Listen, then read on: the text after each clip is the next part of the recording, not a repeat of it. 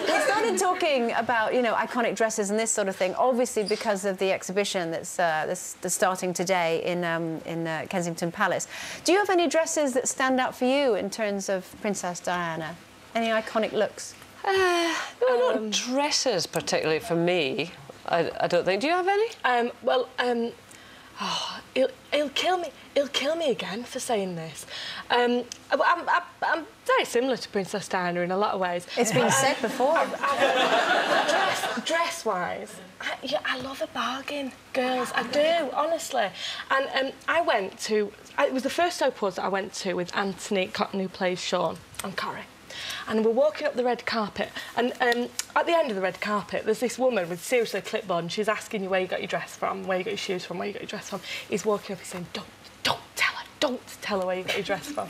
Why? Why not? Don't tell her. She said, where did you get your dress from? I said, Asda.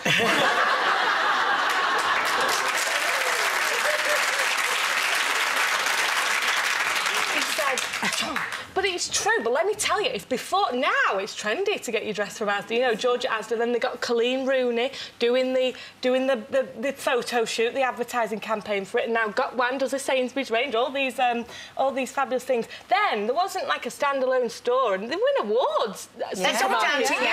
Yeah, it's all down to me. I get no credit for it. I literally just went round in my supermarket trolley, milk, bread, butter, cheese, dress. What was that other one as well? Was that one? I think they just flashed up another one. There you go, there. Which was another bargain. Again, Anthony wasn't with me at that time, but I did tell him. €9. I bought it in Dublin. Sale from Zara. And then, oh yeah, that one. Well, they went... I didn't do it on purpose, but that was in Ireland at the TV Now Awards.